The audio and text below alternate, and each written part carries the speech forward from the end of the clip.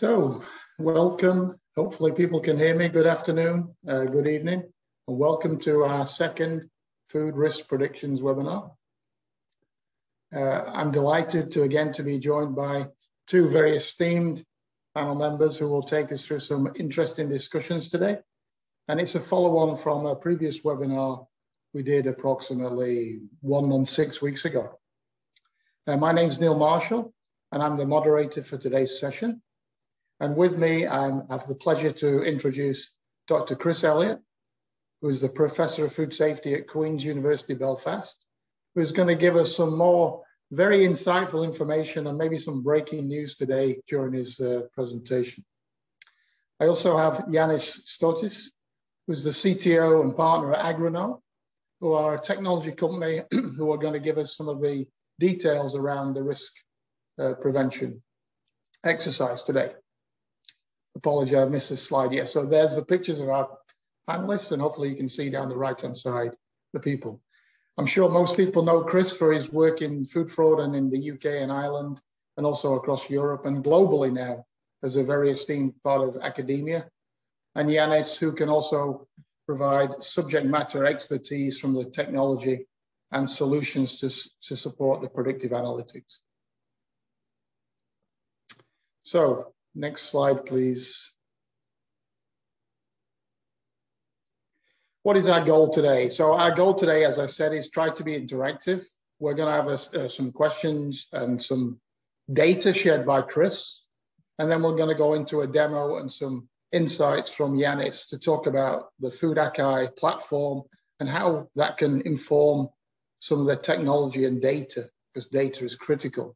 But for our session today, I mean, the key 2 points are to get those industry and academic insights from Chris, and there are some real new breaking news, as I mentioned, and to see Chris discuss and debate some of the data that's in the platform and some of the information he's bringing forward. And also with Giannis to use that technology and try to use the technology to connect those insights between data and reality, and where does that convergence occur? So we can use that in our day-to-day work across the food industry, not only in a theoretical context, but also in a practical example. So trying to give you some data and insights that you can use in your day-to-day roles. So without further ado and much debate, I just want to again re-emphasize really the industry need for that data and why do we need it. We shared some of this previously on the previous webinar, but it's really more and more important than ever before now to avoid major incidents. We've been through a year and longer now with the pandemic. And as Chris mentioned last time, maybe we're storing up some incidents or issues for the future. And I know food fraud is one of those topics that's growing, and we'll probably see more incidents because of the pandemic. And we need to be more proactive and less reactive, using data, insights, and the future insights to give us that information, to do things ahead and plan and change our testing programs to make sure we're being aware of what's around the corner, and to prevent those issues happening by being more informed. So there's a whole piece around informing and being prepared, but there's also the fact around data and multiple data points out there, and where do you see the wood from the trees, because there's so much information. But one of those things, and again, I like the quote that Chris mentioned last time, use our technology to inform us, to save money on the recalls, to invest in the future and put people like Chris out of a job. So it's trying to be informed, trying to use that data and predict the future using AI and technology. So you can spend the money in a different way and not invest it afterwards on cleaning up the recalls and the crisis. So with that, I'd like to pass to the next slide and hand it over to Dr. Chris Elliott to give his insights for today, please, Chris. Many thanks, Neil. And it's great to be part of this second webinar. I think we had a lot of fun on the first one. And for those of you who don't know me, I really do investigate serious issues about food safety, contamination, food fraud, locally, nationally, and internationally. And also, as Neil mentioned, I think the risks associated with both food safety and fraud have only heightened over the last 18 months and most likely will continue to for some time to come. So maybe if we can flick on to the first slide.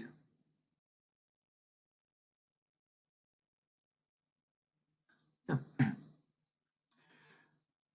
Data is complex, and I think all of us use data in some way to make decisions.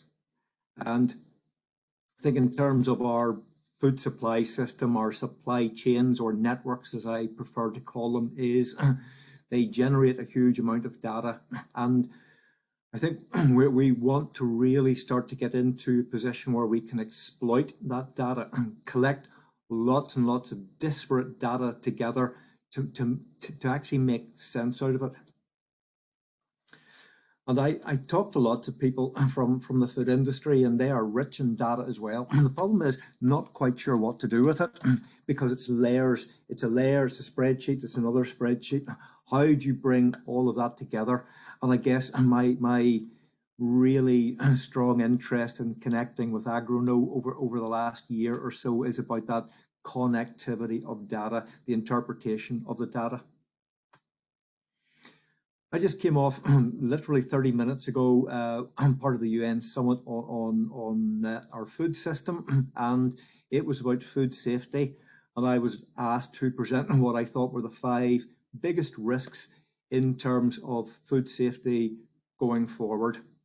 And I put climate change number 1, and I will not deviate from that. And I think the outcome of the discussions was absolutely climate change is going to have a massive impact on the level of risks, the number of risks, emerging risks, and it will be old risks in new places and new risks in new places. And there's going to be so many things that are going to happen over the next relatively short space of time, because I can already see climate change having an impact on food safety. I spent quite a lot of time, 2019, part of 2020, investigating a particular food incident that caused hundreds of food poisoning incidents, killed 5 people, 4 of them young children, and it was directly related to climate change.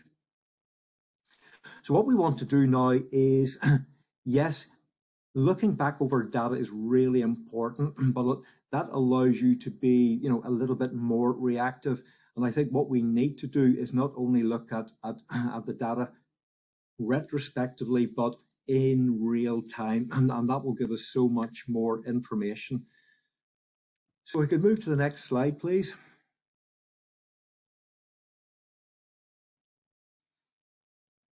Again, expressions that we've all heard about, that information is king, knowledge is power. And I think in the area, the arena of food safety and food fraud, that is absolutely true. I spend a lot of my time collecting information from multiple sources. Some of it I would call open source, some of it closed source, a lot of it one-to-one conversations with different informed people. And it's about collecting that information and interpreting that information.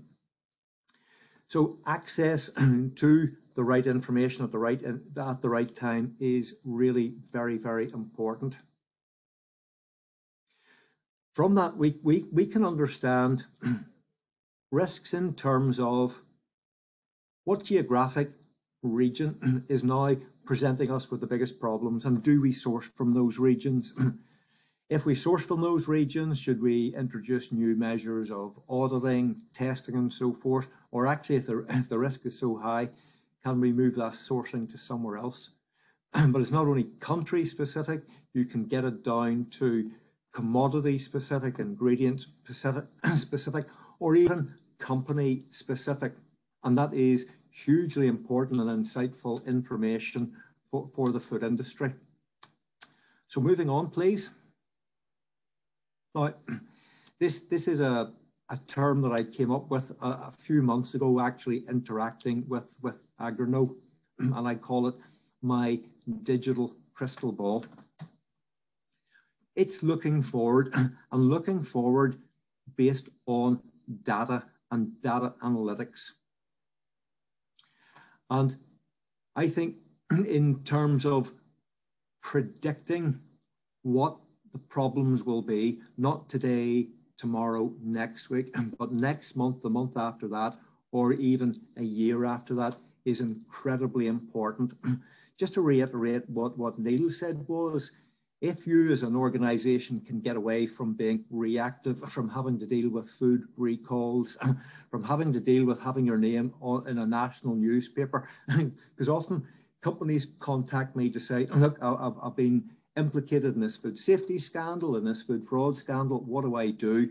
I will tell you it's a challenge. It's a massive challenge. Challenge financially, reputationally, so many different ways. Now, over the past, yes, perfect, move on, that was great. Over the past week or so, I've had some, this is how I entertain myself. Working with Agroknow, and I've been trying to say here, based on my different sources of data, I think some of the big risks are. And then we've been using the Agroknow way of collating and analysing information to say it's the same. So here's the first thing is, I'm going to ask you a question. You've got 20 or 30 seconds to answer. Then we're going to hear what your thoughts are, and then we will find out what collectively the Agroknow Food Archive system has said, and then I will give you my comments on whether I think it's correct or not. So, what of the following ingredients have the highest increase in incidence over the next 12 months? And do you think it's poultry, oregano, or olives? So, if you could vote for one of those now, just to think about what might be really on the radar screens and causing risks, and just give it some thought and then give us your vote now.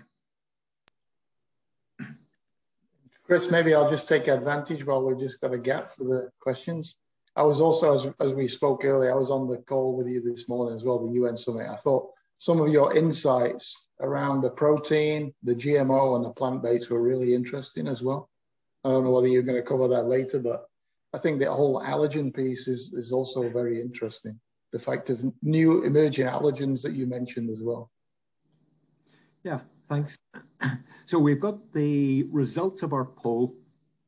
This is a bit like the Eurovision Song Contest, except we didn't put no nil points, because we know the UK doesn't get any points. Now, 50% oregano, 38%, or sorry, poultry, then oregano, olives. If we move on to the next slide.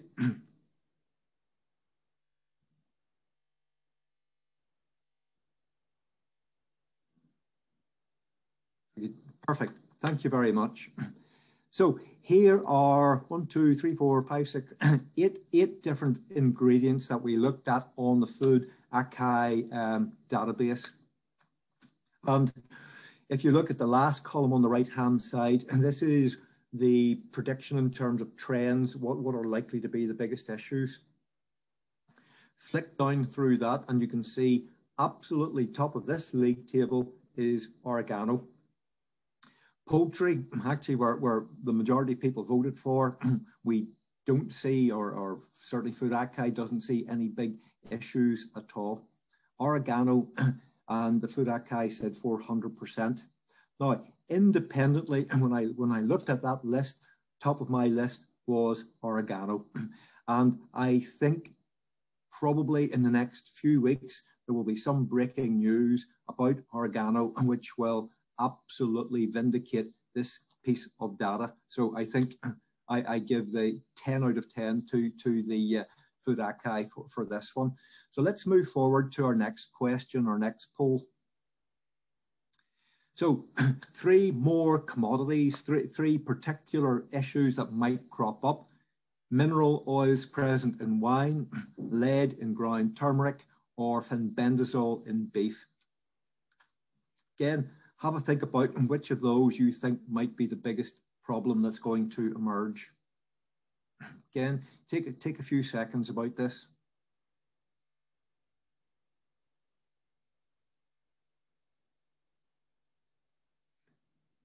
just to let you know that whenever these slides were being put together, one of these was already on the list, and it was already top of my list even before we started to discuss, which I thought was very, very insightful. So do we have a vote? And this time we've got lead, ground turmeric, followed by fenbendazole and mineral oil. So thank you very much for that. So if we close the poll and then go on to our next slide.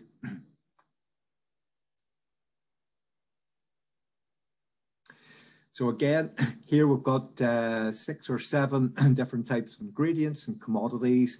And what we look at in terms of herbs and spices, if you look at them, lead, chromium and mercury in ground fennel, in ground turmeric coming from India, other issues with different types of herbs and spices as well. So I think if we could flick on to our next slide.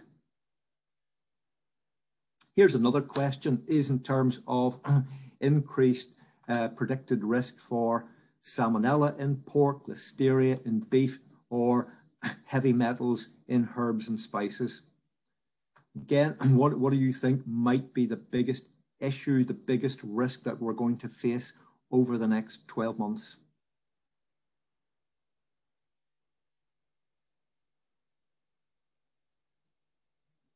Few more seconds to think about that. What are you going to pick? What would you like for dinner tonight? Salmonella, listeria, or heavy metals? So we're going to get the results of our third poll very soon. Here it comes. And wow, 84% for heavy metals and herbs and spices. Now, I think 84% people voted for that because of the information that was on the previous slide. You know, there was a warning there that there is an issue. So this is the power of information, the power of data. So if we close the polling now and just look at these ingredients again. Thanks. So again, looking down through the list, absolutely heavy metals is going to be an issue in herbs and spices. Now, what I would like to just very quickly say, why is there issues with heavy metals and herbs and spices? Is it about accidental contamination or is it deliberate contamination? My view is it's a combination of both of those. Metals can get added, particularly lead can get added to some spices to increase the color of it and the perceived value of that. And from my information sources there has been quite a lot of that going on because the prices of particular herbs and spices is absolutely soaring now. So here we have an issue about supply and demand, which I think the Food Akai database is picking up very nicely.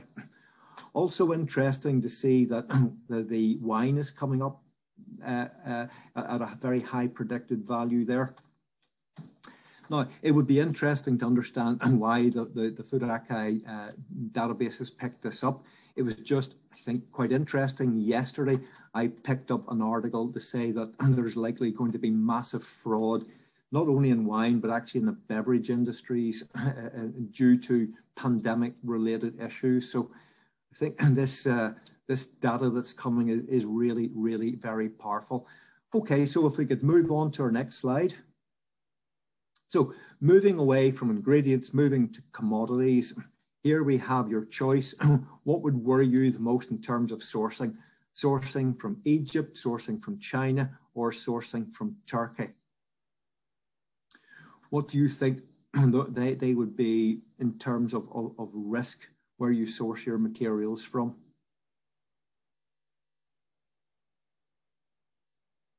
They're all countries that have a lot of food exports. They're countries that do a lot of food processing as well. And so it might not be the country of origin of the particular commodities or ingredients, but are passing through, particularly in processing. So again, we'll see what the participants, which I say we have more than 100 people on this webinar, which is fantastic. So here we have China, absolutely as our #1 worry. And again, when I saw this data, I picked China, but I also had Turkey quite high up on my risk register as well, mainly because of the amount of processing they do there, mainly because of the amount of processing of herbs and spices that they do in Turkey. So if we could close that poll and then just move on to the next slide, please. And actually, here we can see the 3 biggest hits in terms of trending countries. I guess this is the graph, the map that you really don't want to appear on, but we see the China absolutely very darkly colored. We see Brazil and we see Mexico. None of those surprise me. I've heard quite a lot of issues coming out of China. Many different issues arising there. And some of it is about fraud, some of it's about safety, some of it's pandemic related, some of it's about water shortages in particular parts of the country. It's a very complex business going on. Interested to see Mexico, and because recently in some of my lectures on food fraud, I've been warning about Mexico, and I've been warning about Mexico because there has been more and more reports about organized crime, drug cartels taking over different parts of the industry there, particularly avocados. And if you want to read something to scare you, Google blood avocados and you'll see what's going on in Mexico. Brazil is a country absolutely massively impacted by the pandemic, and I think that might be why Brazil is trending highly there as well. So it's about, one thing is getting the data, the other part is the interpretation. So thank you for that. So we'll maybe move on. Now, I think this is the final question or the final poll. In terms of an emerging food fraud issue, you've got saffron, olive oil, and milk. 3 very different commodities, 3 very different ingredients. Some quite bespoke in terms of the saffron, olive oil, globally traded, but milk, one of the true commodities that is global in nature. So I'm interested to see what you're going to pick for saffron. Or sorry, there was a little clue there. Sorry, I gave it away. I hope you've already voted. So let's see what the audience thinks about this. Saffron, olive oil, and milk. So it's not surprising that olive oil is appearing front and central, and saffron and milk following up in quite even numbers. So if we could go on to our next slide and see what Food Akai tells us about those 3 different commodities. And we could just close the poll. For some time, probably most of this year, my own sources of information, intelligence gathering has said saffron is going to be a major issue about supply and demand. And here we have, was breaking news very recently, is a massive fraud was uncovered by Europol, the European Police Force, looking at organized crime working in saffron. And the backdrop to this is Iran is the world's biggest producer of saffron, but actually Spanish saffron is higher in value. And it looks like a lot of the Iranian saffron was being smuggled into Spain, being relabeled and called Spanish. And you know, the value of this particular fraud was over 10 million euros. This is big business, really big business. So next slide, please. So that was just my overview, my little few insights about what I've tried to predict using my sources of information, what the Food Akai does. I tell you, there is very good overlap, there's good harmonization, but sometimes the Food Akai databases will throw up things that were not on my radar screen before, and I think that's the big value of it. And my research group now, we are constantly mining this this food archive database for so much information now. So what I'm going to do is stop talking, close my mouth, open up my ears, start to listen, and I'm going to pass you on to Giannis now, who's going to talk a lot more about what sits beneath the bonnet of Agroknow and Food Archive and how the system actually works. So Giannis, over to you. Thank you so much, Chris. That was so interesting.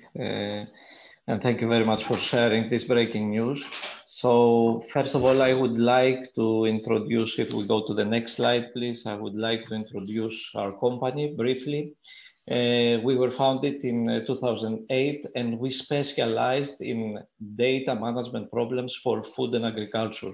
Throughout all these years, we have been working for the food industry. We have been working with academia and international organizations to deliver some of the most important projects in the area of agriculture and food, like the very important scientific search engine that is run by FAO, the data discovery and data sharing project in the global food safety private-public partnership, working with many of the food companies that would like to transform the risk assessment to a more digital format and to a more digital methodology that can be used to drive the decisions, the very important decisions.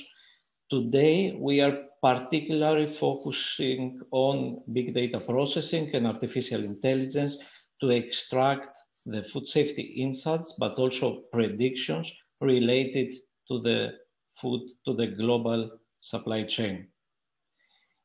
Next slide, please. What we do is that we use our data and our technology to support the food safety professionals, make effective and timely decisions, making sense out of the millions of data records that exist out there. And how we actually do this is that we have developed a technology that provides easy access to all these very important insights that the food safety expert needs. We have developed a technology that uses the power of the artificial intelligence, but it uses also the knowledge and expertise of the domain expert, of the food safety experts, in order to deliver, to provide food risk assessment and prediction insights in a visual and easy to understand way, and actually to deliver something that can be actionable, that can be used to take very important mitigation actions and to finally prevent risks. In the next slide, please, what is behind all this is millions of data records. So we have a continuously growing database that is scanning and processing information from 97 currently data sources, different types of information, including recalls, border rejections, inspection results, results of the laboratory testing, monitoring programs that are run by the authorities, suppliers' information, and all this information is processed and used in order to deliver and to produce the insights and the predictions. Our prediction models are continuously updated with all with the latest information. So it's not a static version of the models, but we ensure that our models have the knowledge using the most frequent information. Our prediction is based on a robust methodology.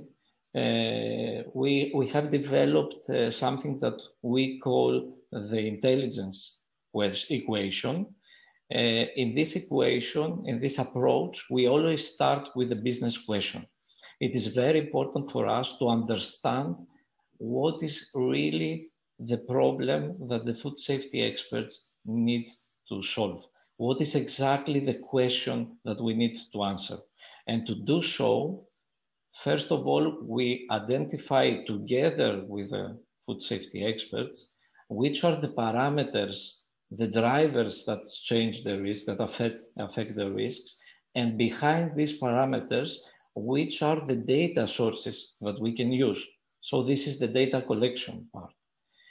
After doing that, we are selecting the best artificial intelligence method, the best prediction method that fits to the nature of this problem and that can be used to predict a very important indicator that will give us the answer to the business question, that will address the problem that we are trying to solve. Next slide, please.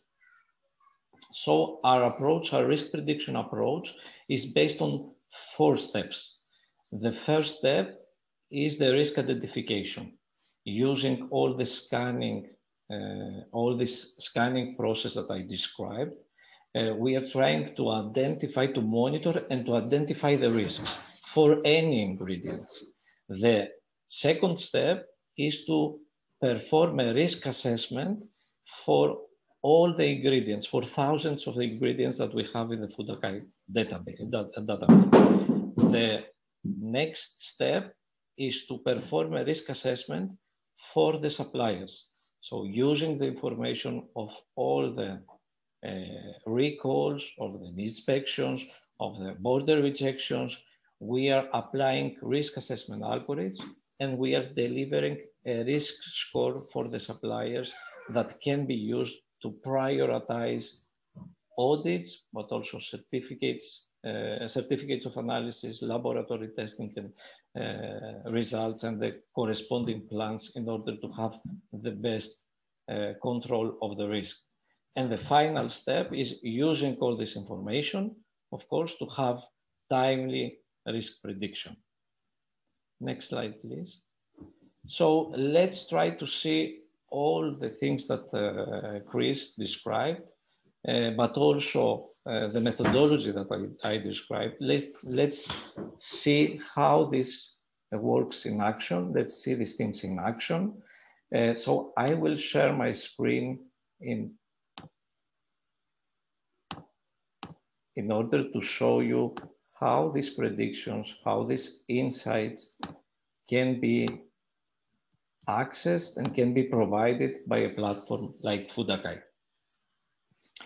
So as I mentioned, Food Akai is collecting information from many different data sources and can be customized because it's very difficult to mine the information, all this information. The platform can be customized to specific ingredients that is of interest for your supply chain. It can be customized and adapted to all the ingredients that you are using. And this will give you the ability, will give us the ability to monitor the trends for these ingredients. So for instance, using analytics techniques, we can identify which are the ingredients from the ones that I have in my supply chain that have increasing issues. So here we can see on the left side of the screen, the increasing issues block of the dashboard that the Food Akai platform provides, where you can see which are the ingredients that have a high increasing trend, So we see, for instance, that ground turmeric is increasing the trend based on the reports that have been provided by the national authorities. We have a high increase during the last months. The same stands for sesame seeds and for cumin and also other ingredients. And this is a live information. So every time that we have a new information announced by a national authority, these trends are updated. On the other side, we can see the emerging risks. We can see increasing and new issues for all these ingredients. So, but this is the risk estimation. This is the risk assessment view. So we are using the information of the hazard severity, but also of the frequency, the information of the frequency of the incidents and of specific hazards happening for specific ingredients to estimate a risk score. So this blog can provide you the information for all the ingredients that you have in your supply chain, the information about which risks are at a high level, which risks are increasing, and which risks may be new and I need to take them into account. So when we see this information, we can go deeper and study more about this information. So if we select, assume that we are a company that is sourcing poultry meat from a region like Brazil, which Chris mentioned that is one of the trending countries for the next months.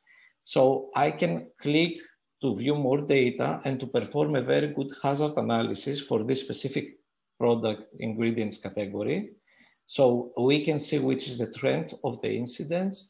We can select the specific region, so we can focus only on issues coming from these specific regions, from Brazil. So we see that the majority of the issues that is causing this increase in the risk are the biological hazards. And specifically, you can drill down by selecting the category and see which subcategory of the hazards are affecting very much poultry meat coming from Brazil. And specifically, you can still even become more specific and going deeper by selecting pathogen, what types of pathogens is that? It's pathogenic bacteria.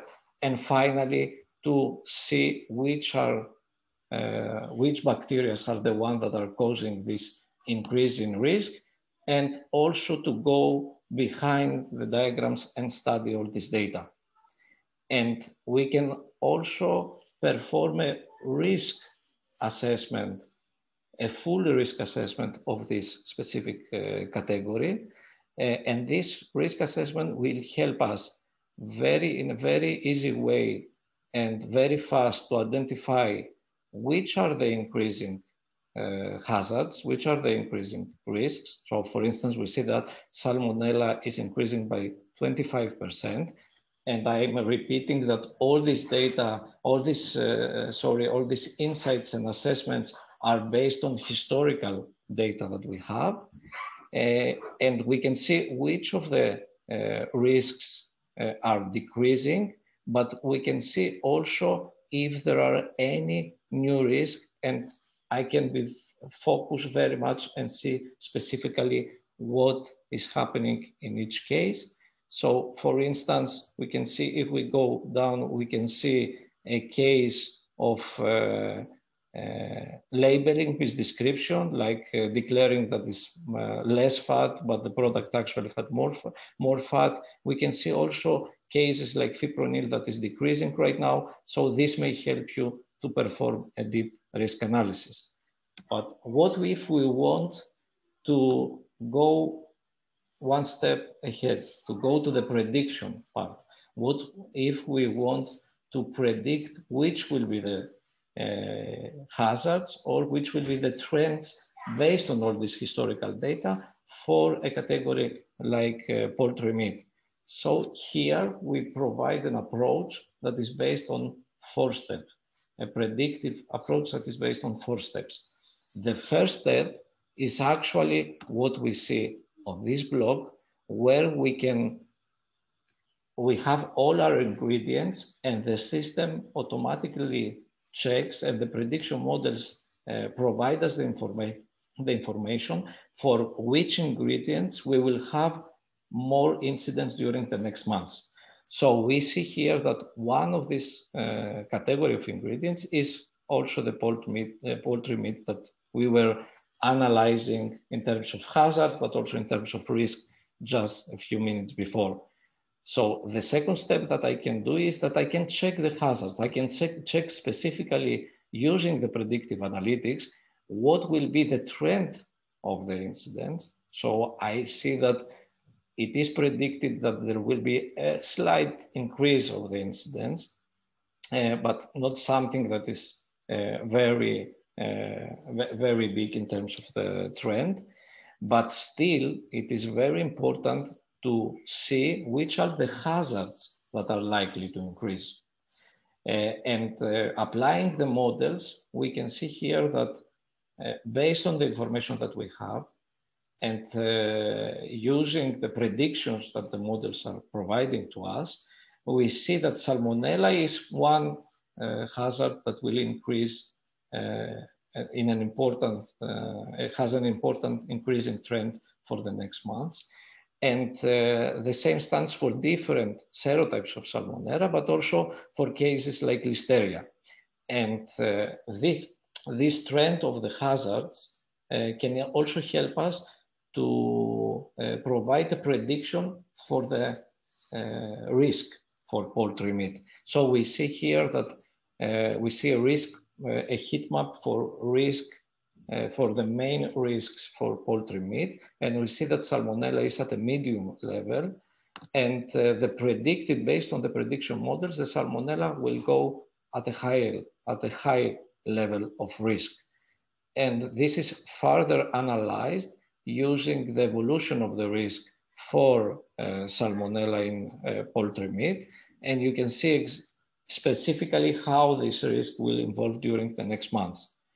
One very important thing is that we are predicting also the emerging risks based on the latest information that we are collecting.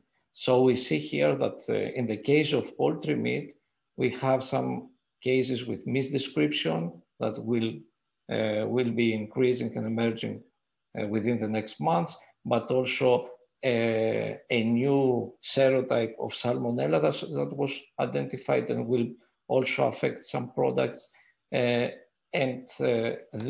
kind of analysis, this kind of predictions can help us to see which are the products or the suppliers that will be affected, because the products or the suppliers are providing to us this ingredient, this type of ingredient. So we can see here that one product and one supplier will be affected. The models are providing also other products or ingredients that may be affected by the increase of Salmonella. So you can see also other products that based on the knowledge of the models may be affected by this increase of Salmonella. And a very important thing is that you can see also the trend for the country, that based on the predictions, it seems that for Brazil, the trend of the incidence will increase during the next months.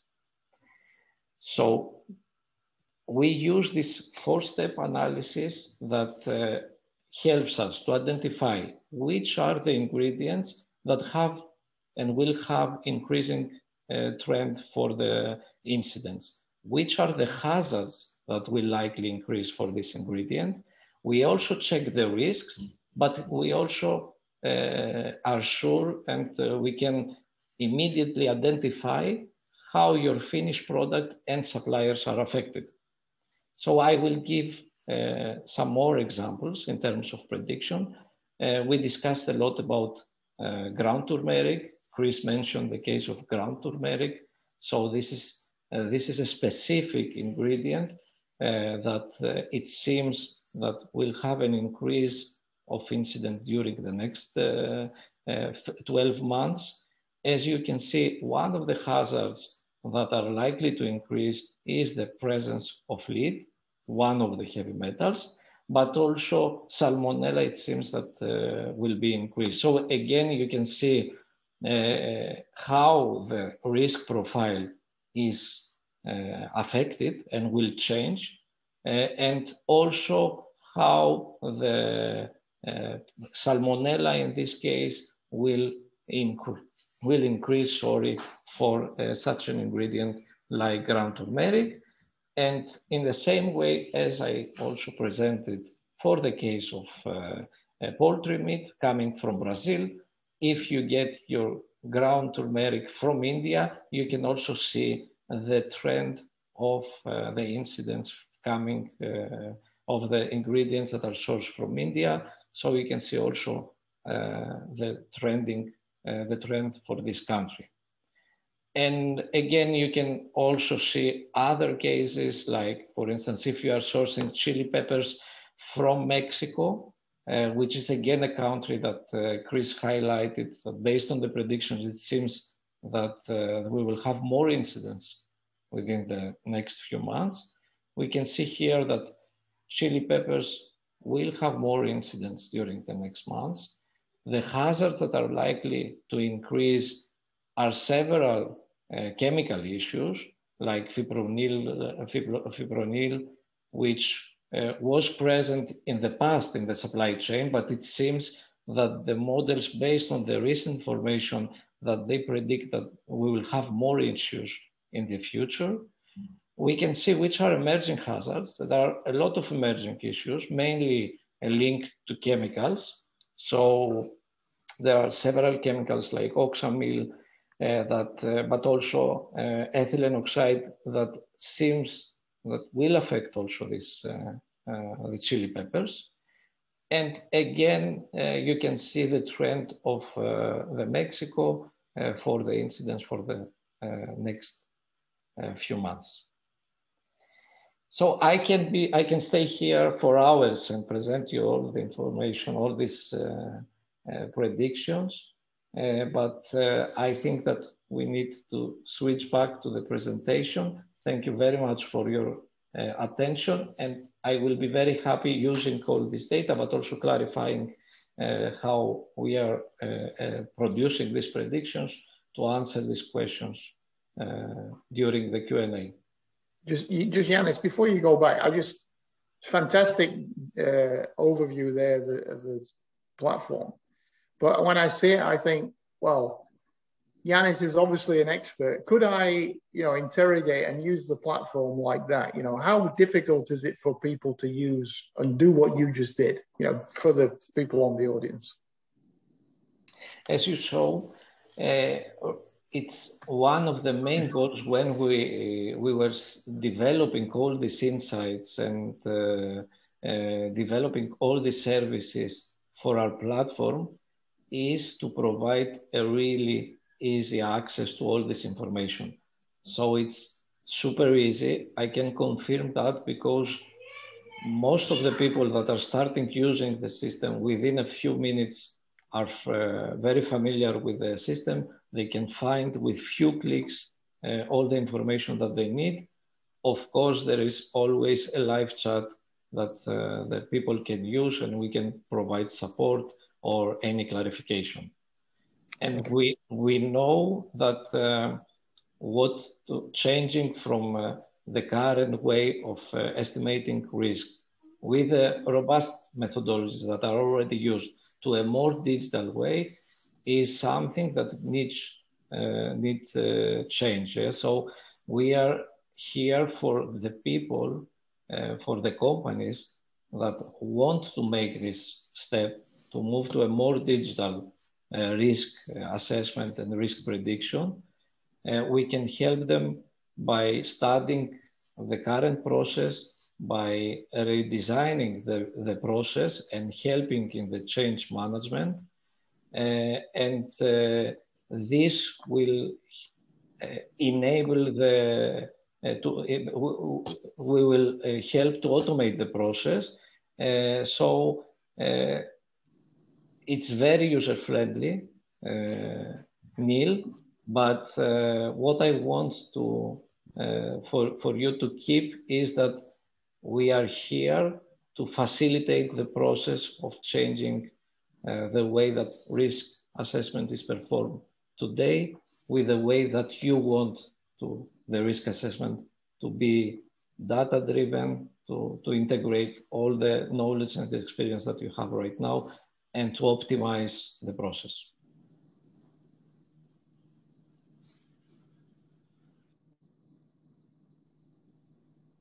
Thanks, Giannis. The next slide. Yep. Okay, so thank you, Giannis, for the demo. I think it's transitioning back to me again there. So you got the benefit there of the expertise of Chris for the science and the academia and the fantastic insights he's given us already there to combine. And then the platform that Giannis has just described. And even for someone who's not so technically advanced like me, I think you could see click, click, click, click, and you go down and you get all the data in one place, which is a fantastic way of doing your risk assessment and analysis. And really the benefits, out of that, the real bonus for me is getting the insights and showing Chris's example how he's leading his team and their researchers are using that data. And they're adding insights that they're finding from industry and research. And then also from the technology and the platform. It's allowing you to use that data to make decisions. And I think this is the critical piece for people who in industry who want to use the tool and the platform. It's also being aware of what your suppliers are doing. As Chris mentioned, some of those supply chains get complex, particularly like the avocado example, the turmeric example, the oregano. You need to be looking at your suppliers. You can potentially then monitor how you assess and check on the suppliers. You can change your testing and inspection programs based on what you see from the data from the platform and the insights you get from Chris. And the main thing really is trying to avoid recalls. We want a safer food supply system, and we want the food to be safe for everybody. Recalls affect everybody. And I think the other watch out that Chris mentioned, apart from the climate change, is the almost, hopefully not, but probably a backlog of issues around wine, beverages, food from the pandemic, because there's been things stuck in docks and transportation that's probably going to get tried to be reused and resold elsewhere. So I think that's a big opportunity for using technology and looking at the data to predict. So next slide, please. I think what we're just trying to show here is really the Agroknow slide to show they have different models that cover all these areas, particularly useful around hazard analysis and supplier checks. But there's a basic, there's a premium, and there's a diamond package. The prices obviously would vary, but the main thing is the company's agile and they can adjust the offerings and the support depending on the size of the company, the amount of people that you have and you wish to use the platform. But the main thing is how you automate your processes and build it into the solution. But the company are really agile and can be adapted to your requests. So next slide, please. What we're also saying, trying to move again with technology, use the code, scan it with your phone or your camera phone to use the scan. Get in touch with Anna and the team. They can work out a program to give you insights on your specific ingredients from your company. They can do a demo, they can set that up for you and give you some of these live predictions around what could happen for you, for your production from your products. So I think, that's a good step to take following this webinar. So please investigate that further. And then next slide, I think we're going to try to go to some Q&A and some questions. I don't know, Anna, if we've got some already. Just looking at the chat. Yeah, we have several questions. Neil, some are already answered, but I can start answering some things and you can complement. Or Sure. So which one do you want to use first from the chat room? I will start from the last one and we'll go. The traceability question, yeah. So for the audience, yeah, what is the role of traceability here? That's the question. Yeah, so there's another one, but I will answer both. So what is the role of traceability? We rely on the location information that we have from the reports. So if they are mentioning a country as an origin of specific ingredient, we will use this information and we don't have any further information to be more specific in terms of the region, okay, if they don't give us this information in the reports. But what we have in addition to that is in some cases we have the UPC numbers. So we have some more information that can be used to identify if this is an incident that is connected with a specific, we have UPCs and also lot numbers. So you can check if this is affecting a specific lot, a specific batch of an ingredient that you are getting. So I'm saying this because this has happened in the past. We have companies that we are working together that they were notified with an alarm that there was an incident. We checked, we provided the lot number, all the information they checked, so they made sure if this will be affecting. But in any case, we always suggesting that having the trends at the level of the country, specifically for risk, is something very important because the traceability issue is not solved throughout the supply chain. So it's better to have more information and to be more sensitive than trying to be more accurate and lose some very critical information. The next question is about the risk score based on the number of the incidents. If we are using only the previous year or the incidents that we have in the database. We are using the maximum period that we have used is 20 years of data. But in order to select the optimum period of time, we apply validation methodologies, and we select the period that gives us the best accuracy for the prediction models. Okay, just trying to do multitask here and look at the question at the same time.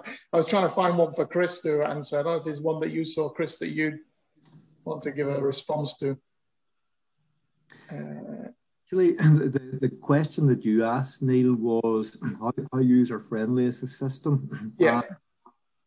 I think it's an important question because Agroknow have very kindly given access. I've had access to the database for quite a while, but I've been asking over the last couple of months to get access. Can this student do a piece of work? Can this student do a piece of work? I think, Giannis, the last time I asked you was about 2 days ago for one of my students. And today I got an email from that student saying, this is unbelievable. Look what I was able to find, because she was searching for particular problems with illegal pesticides. So that was, I think that's a clear indication it is unbelievably user-friendly, because often it takes you a while to find how to navigate systems. Yeah, absolutely, Chris. And I think, your other comments earlier around the herbs and spices and the analogy between what you'd seen and what you were hearing to what was in the tool is also a good testament to the data. You can always question the data, but it's the intersection, I think, that you're providing with your insights that's really useful. Yes, and also, there are some things that the Food Archive database is throwing up that is not on our radar screen. And as you can imagine, those are the ones that we are really interested to drill down in terms of what is really going on here. Yeah, absolutely. Okay, any other questions? Let's just have a look. Some compliments to you, Giannis, on the insightfulness of the score. I think someone's asked about, do you use any kind of BI or Bayesian algorithm? I don't know if that's one for you, Giannis. It's too complicated for me, that one. No, it's a very good question. Thank you for asking. Yes, we are using several artificial intelligence and machine learning algorithms.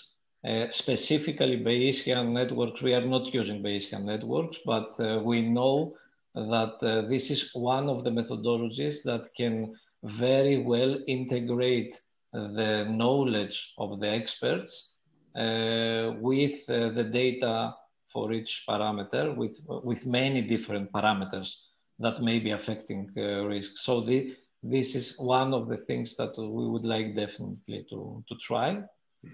And also, I just see another one here that maybe this is a question for your team as well, or for after the webinar. But it's a use case example where you can share in terms of using cost savings. I think that you have some of those case studies already. Maybe Anna can share afterwards, or people can contact Anna for information. There's some case studies already, I remember, on herbs and spices that you did previously. So I'm sure that can be shared. What I can share, Neil, this is an excellent question. What I can share right now is that there are two very important ways of saving costs, and based on the experience working with the companies, using all these insights and prediction. The first is that the ultimate goal is to prevent a recall. So having early the notification about an adulteration in honey was something that helped previously one of the companies that we are working together to to prevent a recall. The same was with the ethylene oxide. Another very important cost-saving factor is that using this information, you can optimize the laboratory testing plan that you want to apply in specific ingredients. And of course, it's always the matter of time that you need to spend to at least monitor all this information. Whereas here, with one click or doing just a 2 minutes visit on the platform, you can have a very good horizon monitoring of all the risks. Absolutely. I think that's the other bit we didn't touch on today because we were, basically focusing on the predictive analytics, but the dashboard inside the tool gives you all that in one place. So you only need to go one place every day and you can get the information. I know we're about at time now, and Anna will slap my hand if we don't do the webinar, post-webinar questions. So we'd like to, I think, one more poll just to give people a rating on how good or bad we were today. I think that would be useful. So if you can finally complete before you log off. The recording will be shared and available. Thanks again. Tremendous insights again from Chris, as always. And thank you also to yourself, Giannis, for giving a deep dive demo on the platform, on the tool. Please complete the webinar evaluation and contact Anna, and you can see the contacts there for further information. If you'd like to analyze your suppliers, if you'd like to do a demo, contact the team. They're more than happy to set up sessions and to help you protect your food supply. So thank you, everybody. Thank you again, Chris. Thank you, Giannis. And it's been a pleasure, as always, doing this session. Thank you, Neil. Thank you, Neil. Thank you, Chris. Thank you all for your attention, for participating. Thank you. Thank you, everybody. Bye. Bye-bye.